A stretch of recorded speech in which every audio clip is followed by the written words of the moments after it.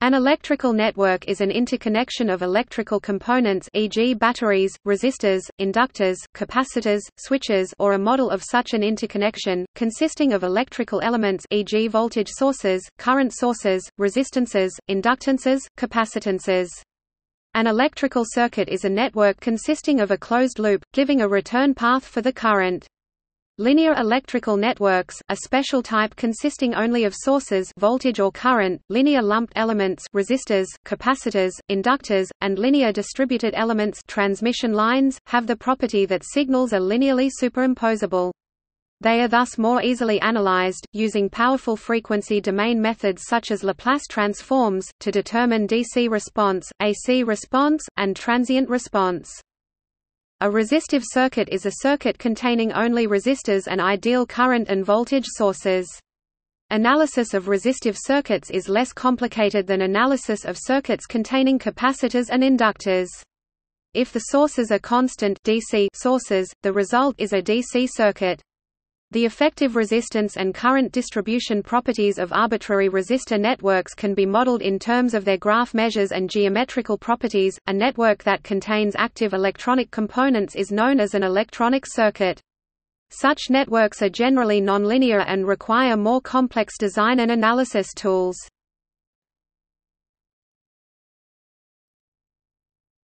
Topic: Classification.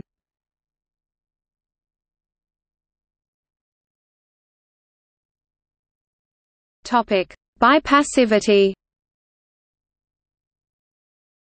An active network is a network that contains an active source, either a voltage source or current source.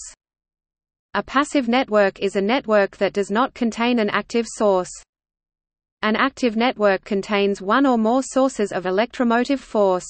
It consists of active elements like a battery or a transistor. Active elements can inject power to the circuit, provide power gain, and control the current flow within the circuit. Passive networks do not contain any sources of electromotive force. They consist of passive elements like resistors and capacitors.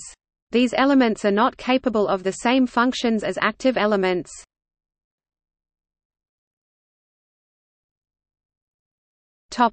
By linearity. A network is linear if its signals obey the principle of superposition, otherwise it is nonlinear.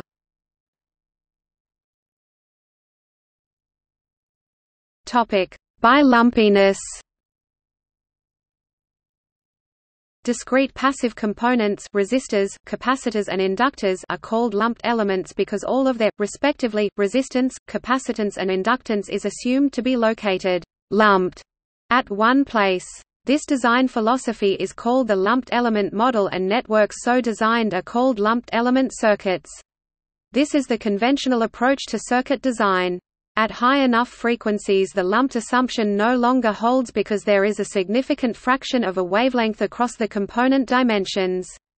A new design model is needed for such cases called the distributed element model. Networks designed to this model are called distributed element circuits. A distributed element circuit that includes some lumped components is called a semi-lumped design. An example of a semi-lumped circuit is the Combline filter. Topic: Classification of sources. Sources can be classified as independent sources and dependent sources. Topic: Independent. An ideal independent source maintains the same voltage or current regardless of the other elements present in the circuit. Its value is either constant DC or sinusoidal AC. The strength of voltage or current is not changed by any variation in the connected network.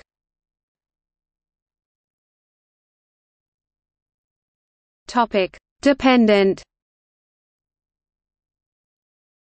Dependent sources depend upon a particular element of the circuit for delivering the power or voltage or current depending upon the type of source it is.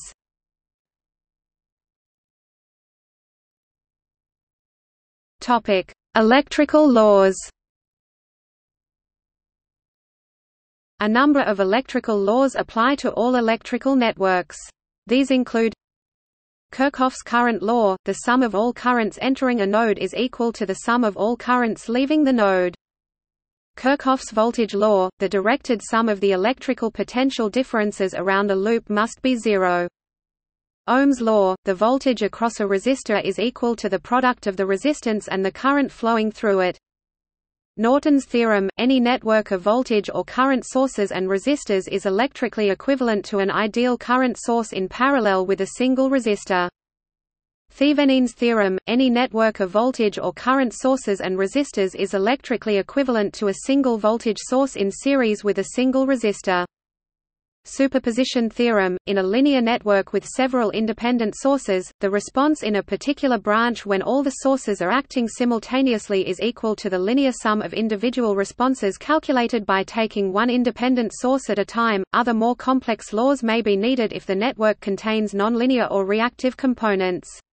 Nonlinear self-regenerative heterodyning systems can be approximated.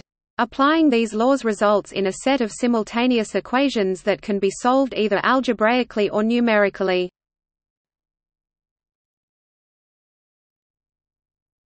Topic: Design methods.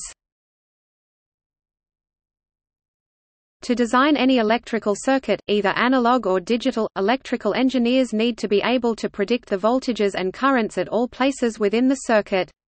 Simple linear circuits can be analyzed by hand using complex number theory.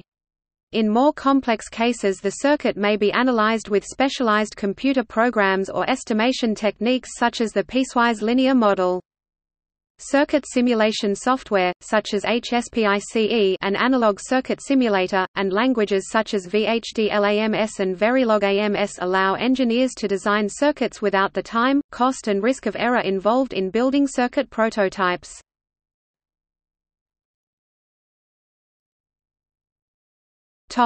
Network simulation software.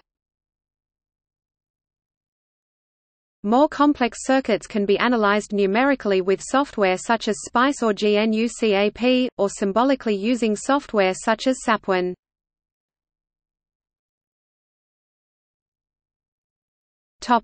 Linearization around operating point. When faced with a new circuit, the software first tries to find a steady-state solution, that is, one where all nodes conform to Kirchhoff's current law and the voltages across and through each element of the circuit conform to the voltage-current equations governing that element.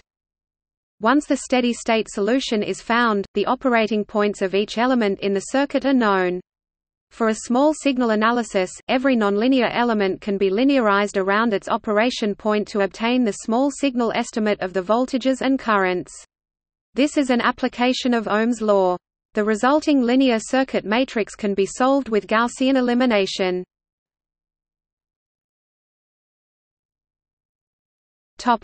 Piecewise-linear approximation.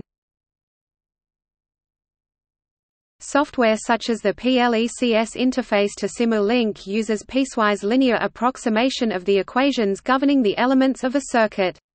The circuit is treated as a completely linear network of ideal diodes.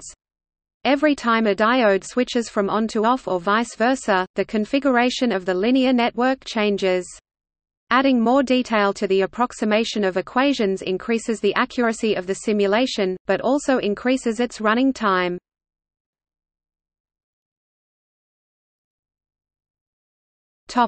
See also: digital circuit, ground electricity, impedance, load, memristor, open circuit voltage, short circuit voltage drop. Representation. Circuit diagram, schematic, netlist. Design and analysis methodologies. Network analysis, electrical circuits. Mathematical methods in electronics. Superposition theorem. Topology, electronics. Mesh analysis. Prototype filter. Topic: Measurement. Network analyzer electrical, network analyzer AC power, continuity test. Topic: Analogies.